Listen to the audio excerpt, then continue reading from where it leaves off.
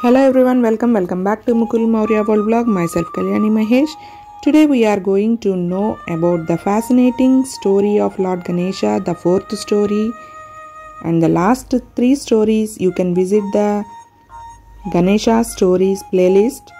So let's go into the fourth story, the story of Ganesha's wisdom. Lord Ganesha is called the god of knowledge and wisdom, and there is a spectacular story that illustrates why it is so. Ganesha had a younger brother called as Kartikeya. Both would get along well, but just like all other siblings, they would have moments of arguments and fights.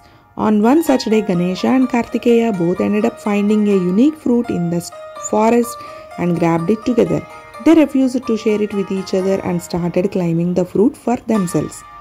When they reached Mount Kailash and presented this predicament to Shiva and Parvati, Shiva made a proposition.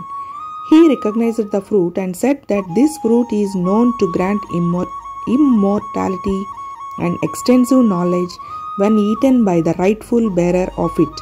To choose who gets it, Lord Shiva proposed a challenge. He asked Lord Ganesha and Kartikeya to circumvent their world 3 times.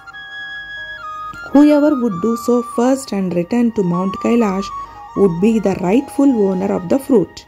Kartikeya immediately hopped onto his pet peacock and flew speedily to complete 3 revolutions across the earth. Ganesha was a little stocky compared to Kartikeya, and his pet was a rat who could not fly. Having listened to Shiva's proposal properly, Ganesha started walking around Lord Shiva and Goddess Parvati and completed 3 circles around them.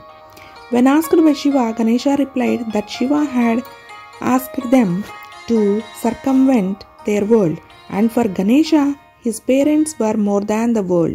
They were the entire universe. Shiva was touched and impressed by Ganesha's wisdom and saw him as the rightful owner of the fruit.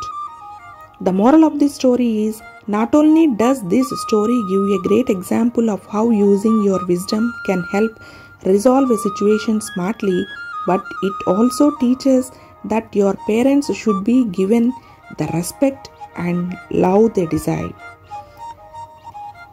So, for the 5th story, the story of Parvati's wounds, come tomorrow to my channel. So, stay tuned,